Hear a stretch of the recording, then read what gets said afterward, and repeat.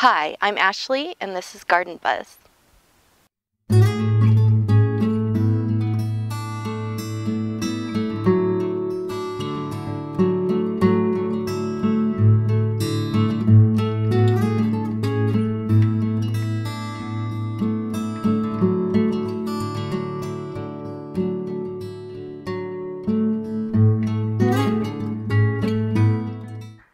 Today we're going to be doing some garden maintenance. I noticed yesterday when I gave a tour that there's some things that need some help in the garden.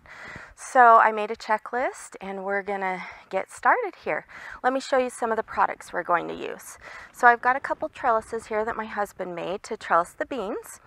And then we've also got some fertilizers. I like to use this Fertilume blooming and rooting solution. It's like a quick energy drink for the plants, and I haven't fertilized them for a while, so we're going to give them some of this. And on top of this, we're going to give them some garden tone, and then the berries are going to get holly tone, and the tomatoes are going to get tomato tone. This is more of a slow release fertilizer that you do about once a month. And then we've got some things to help our tomatoes on their trellis. I've got this gardener's, it's like a Velcro. So I think this will help a lot, especially if I can't get them too close to the trellis to like weave them through. I can use this. And then also my tomato cages came with these little clamps. They have two different sizes, this small one and then a medium size. And I thought I could use those to clamp around the cattle panels. I've also got some chelated iron I'm going to give the blueberries.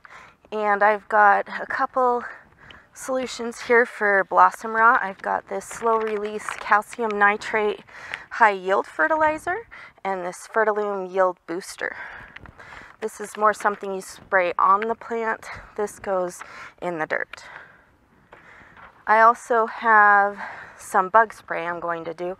I noticed that my radishes and potatoes and my beans all have little holes in them, like there's a bug eating them. And I'm going to use this organocide.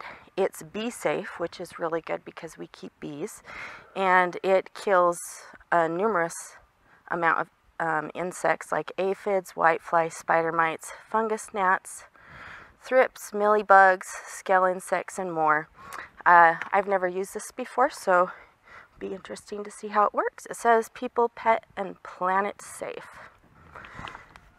For our drip, I'm going to use this drip tape. So if you haven't used drip tape before, it is my favorite drip product so far. Everything else I use usually clogs. We've got really hard water and I have to change a lot. But this I noticed lasts a lot longer. So we're going to use this. I got it from dripdepot.com. And then these are adapters that you hook to the 1/2 inch tubing. And then these are the enders to close the drip tape off. So let's get started. Alright, so here are my blueberry plants, and as you can see they only have one drip line here, and I'm going to add another right here. There used to be one, and then I felt like they were getting too much water, so I took it out, but I don't think that was what the problem was. I'm sorry about my hen, she is so noisy. Sometimes I think she's noisier than our roosters, so if you can hear that, sorry about that. So the first thing I'm going to do is I'm going to take my little hole punch and I'm going to punch a hole in the 1/2 inch tubing. Let's see, I think I'm going to go about right here.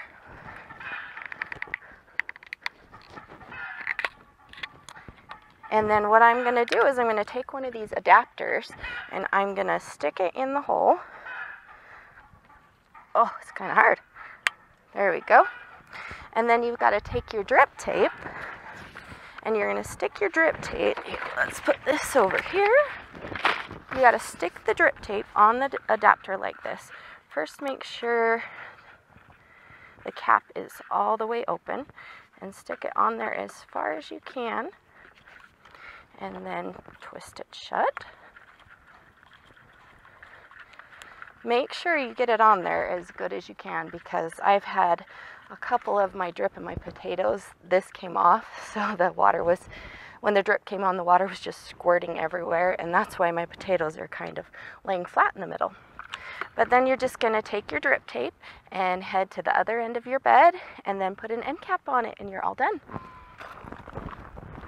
So next you're going to take your drip tape and you're going to cut it at the end.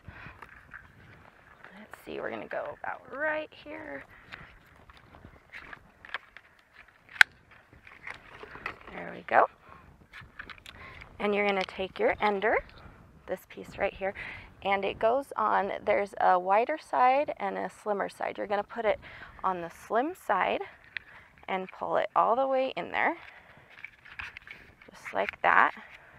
And then you're going to take this extra that came out the bottom and fold it up underneath here.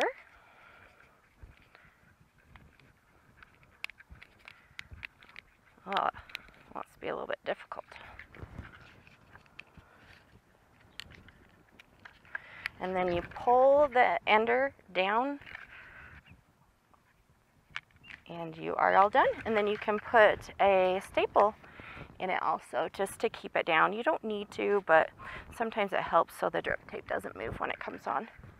And we're all finished. 2 more to go and then on to the next project.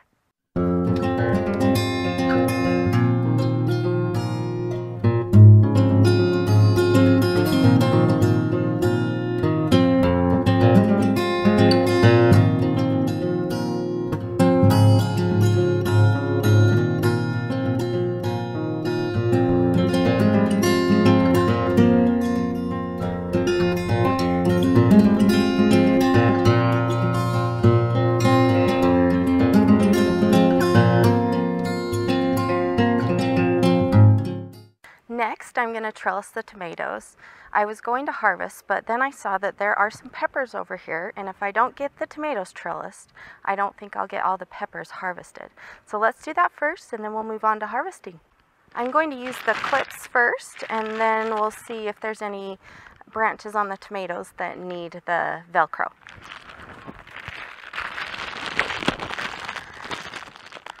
So these are really easy. They just clip like this.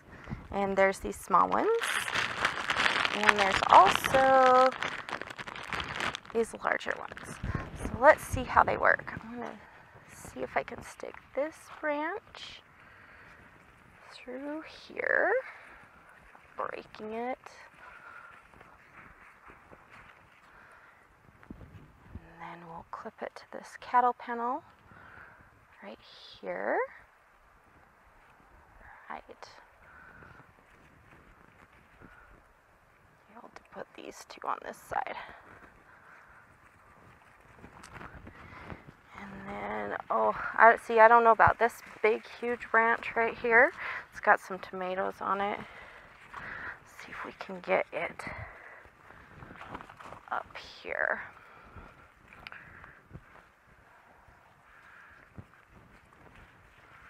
I'm just going to use one of these small clips.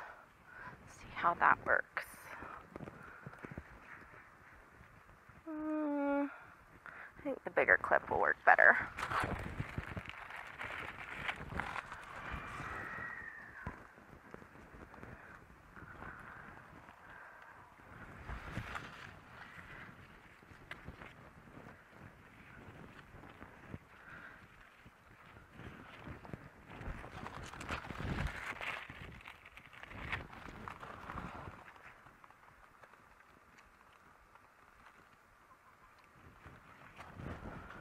Alright, so those clips are working pretty good. I'm going to try some of the Velcro with those that I can't pull too close to the panels, but I'm just going to get right at it and then we'll move on to harvesting.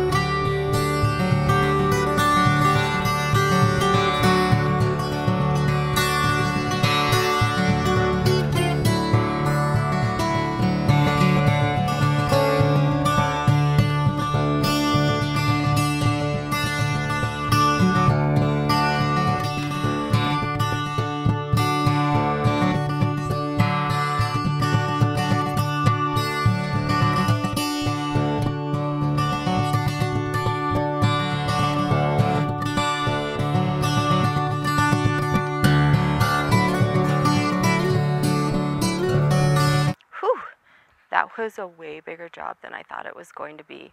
I have literally been out here all day trellising these tomatoes, pruning them, weeding, and I got the drip done, but I have not got the fertilizing done or root blossom treatment and the trellises done on the beans. But before I do that, I want to take a look and see what it looks like now.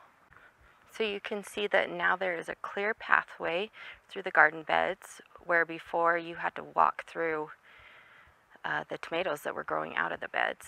So that's the right side, and then over here is the left side. And then let's look inside. I mean, I uncovered a lot of fruit. So you can see right there, we've got all of those tomatoes. And there's one right here that's almost ripe. It's getting there, ready to pick. And then I even found a tomatillo as I was trellising the tomatillos. Let's see if I can find it. You see it in there? One tomatillo. But I think it turned out really well.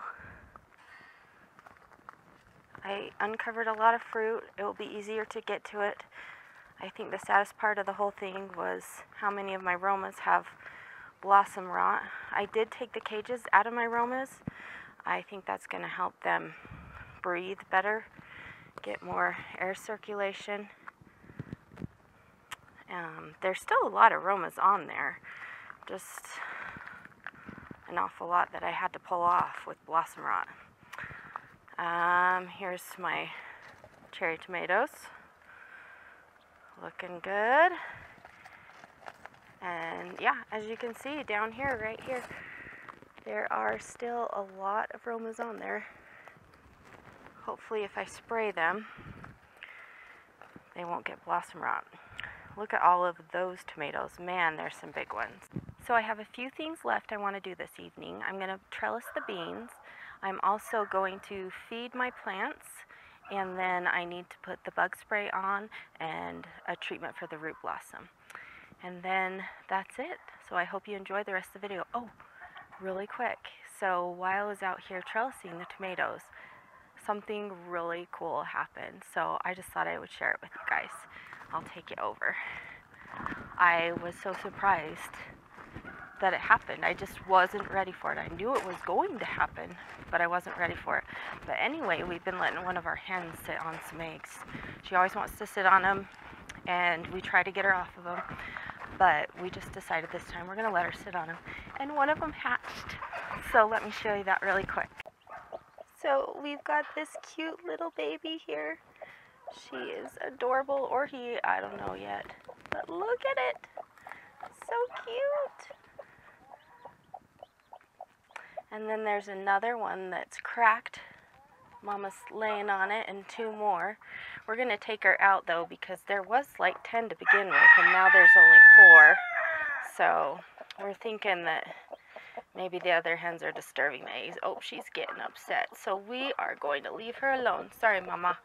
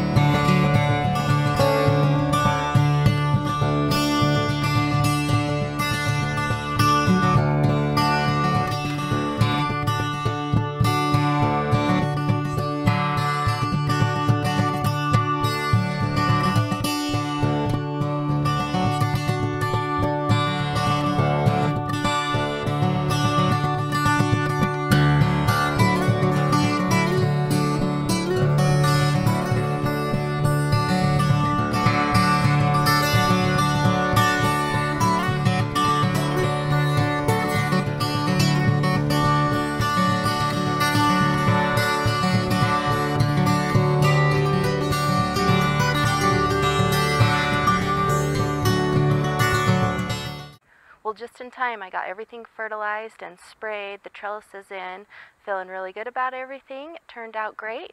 I'll link all my products that I use down below in the description.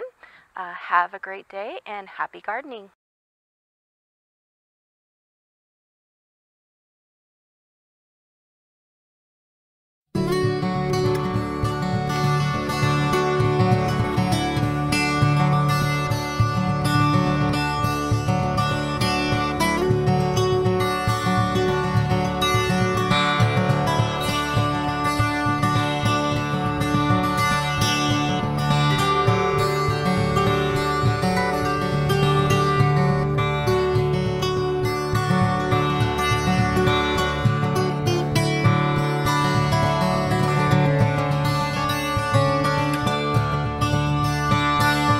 So here's our harvest.